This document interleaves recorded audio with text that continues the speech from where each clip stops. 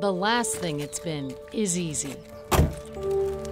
Very excited. The truth is, it's been so hard at times, they didn't know if they'd get to the other side.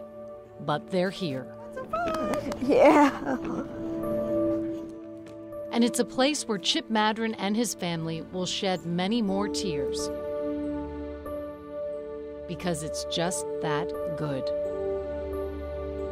From the very beginning, when Chip was in the hospital, in the ICU, when Casper came and got in bed with Chip, we knew that Chip needed a dog. Use your stomach muscles, use your stomach muscles. Good. The beginning was at Children's 3.5 years ago. What's abnormal is this stuff right here. When then 13-year-old Chip was diagnosed with an aggressive, cancerous brain tumor. We met him 6 months after surgery when he was bedridden, unable to speak. We were with Chip again. Can I take away a hand? 18 months after surgery. Just to get back to walking. He had regained the use of his voice. And during the interview, he told us about a night in the hospital when he almost died. I saw the gates of heaven, and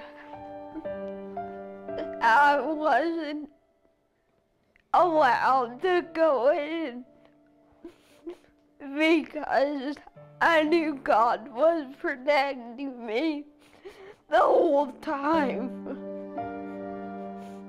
Once this revelation was broadcast, it changed the Madrons' lives. Suddenly, everyone knew them, knew Chip. But it happened a lot. Home Depot.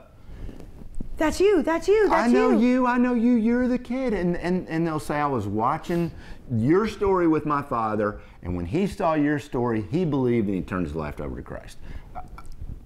More than once. I've heard that more than once.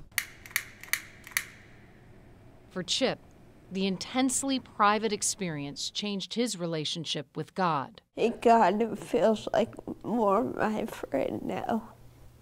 I don't really think of him as different anymore. Chip is cancer-free for 2 years, back in school, back to hunting, still relearning to eat and walk. I'm not as fragile anymore. He's big and puffy. This one needs a bigger cage. The next big step, getting a dog from Canine Assistance. I would like to be able to walk with the dog. Chip won't pick his dog. The dog will pick him. And they say you just know. In 1979. Canine Assistance founder Jennifer Arnold. I never get tired of seeing it. It's magical every single time. The dogs are sweet, but not a fit. You want to give her a treat? And then Vera comes in. Can you say her name? Can you say it? Vera. Watching this dog come in and looked up at Chip and really said with her eyes, you know, where have you been? I've been waiting for you. Where have you been? I'm looking for you. That's so cute. It was emotional. There you go. Because you could tell that there was an automatic bond. Vera, dog. Chip takes Vera home, where they begin the hard work of becoming a team. Vera learns to anticipate his needs, how to help him, how to love him. Yeah, you're a good girl. Graduation is emotional. Next we have Chip and Vera.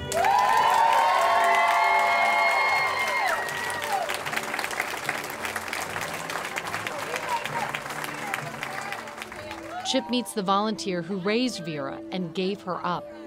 As a 17-year-old who has had far too much taken away, Chip understands the enormity of the sacrifice. That's what really made me start to cry.